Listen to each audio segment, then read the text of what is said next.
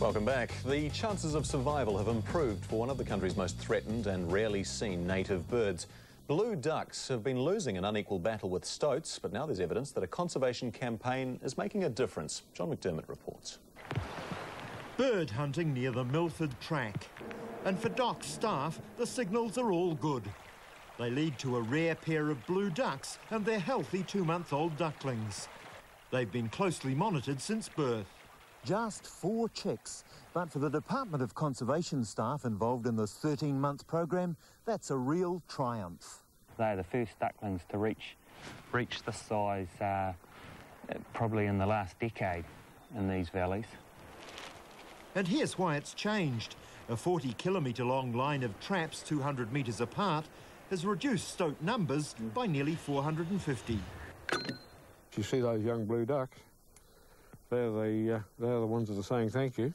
Introduced to kill rabbits in the 1880s, stoats have taken a heavy toll on many native bird species. And as these nest cam pictures show, they still are. The nesting blue duck, outside the Clinton Valley Trapping Control Zone, is killed in a ferocious attack. Its eggs destroyed. For DOC staff, it's ample proof of the need to extend the control area. Yeah, we're keen to see it implemented over other catchments. At least 3 Kiwi chicks also owe their lives to the stoat eradication program. Without stoat control, we expect to lose around about 90% of these chicks. Along with the blue ducks, national icons, now with a better chance of survival. John McDermott, One News. Harry Potter's magic spells appear to be losing ground against Peter Jackson's epic movie, The Lord of the Rings. It's already raked in hundreds of millions of dollars around the world, while here at home, the movie's smashed the opening weekend record.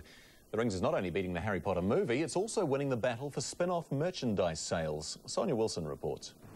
New Zealanders, it seems, can now be split into 2 groups, those who have seen The Lord of the Rings and those who haven't, or haven't yet, as the case may be. 27. 4 adults. In its first 4 days in Kiwi cinemas, Rings has raked in more than $2 million, breaking the previous record held by Harry Potter at $1.5 million. Given that an adult ticket costs around $12, that suggests that more than 177,000 Kiwis have already paid a visit to Middle-earth, and by the looks of things, box office traffic is showing no signs of slowing down. We've had a queue out the door from 9 o'clock in the morning until 9 o'clock at night. This is 5 days in a row, and sometimes it's out the door and around the corner. And movie tickets aren't the only things selling. I'd like Virginia for Christmas. Middle-earth merchandising is in full swing. Fantastic, fantastic. We've got a lot of stock and it's going well. And if toys aren't your thing, check this out. From Malaysia, a complete Lord of the Rings chess set that doubles as wine glasses. Cheers. But for those looking for something to do after present opening tomorrow, how about the movies? They're screening all day. Santa or no Santa, all our Christmases are coming at once with this film. Sonia Wilson, One News. Sport now, and the most talked about woman in tennis was on court just hours after arriving in Auckland this morning. Anna Kournikova's already proved to be a huge draw card to next week's ASB Bank Classic, and she's determined to get back to top form. Jackie Hudson reports. Accompanied by her usual contingent, coach, masseuse and her mum, Anna Kournikova's first stop was a brief visit to a McDonald's before hitting the courts. She's been sidelined most of the year with a foot injury, and her ranking has fallen to 74 from a high of 8. I'm really excited to start the new season, and I've been working hard the last month and, trying to get back, and my foot feels good so far. Training hard has paid off in her past, as well as in her most recent wins on the court. Well, she's a great player. She hasn't won a tournament, she hasn't won a major, but she's beaten all of the top players, and she just beat Capriati about a week or so ago in an exhibition tournament.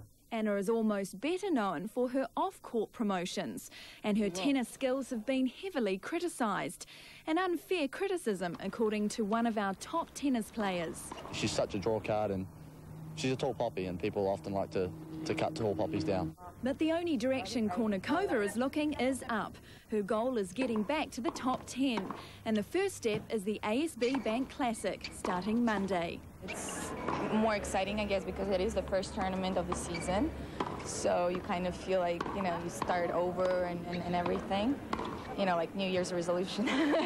For tournament organisers, they have their own wish list. Cornucova surviving until finals day, giving them and the fans value for money. To cricket, and the Black Cap selectors have made a couple of changes ahead of the second test against Bangladesh starting on Boxing Day. Mark Richardson will open the batting with Matt Horn, while Lou Vincent has been moved to first drop.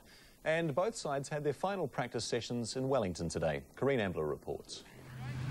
What's up? The Black Caps checked out the Basin Reserve this afternoon. Spirits and expectations high after last week's pounding of Bangladesh. There's an edge, and El Sharia goes. We certainly want to win the match. We want to win it well. How long it takes, we're not sure. The new Kiwi coach pleased, but says there's still room for improvement. Probably lost too many wickets early on in the game, and also our bowling early on wasn't quite as good as we would like it to be. And that's where the changes in Wednesday's lineup are. Fast bowler Chris Drum replacing paceman Chris Martin. Feeling pretty fresh, and I've got good rhythm at the moment, and the ball's coming out well. It's swinging, so I'll be looking to just carry on with that. Bangladesh also getting some practice in today. The guys are generally a bit impatient because all their cricket up until 18 months ago probably was 50 over one-day cricket, so it's still on a bit of a learning process about this 5-day game. The Capitals only had 75 hours sunshine this month. The result, a soft pitch.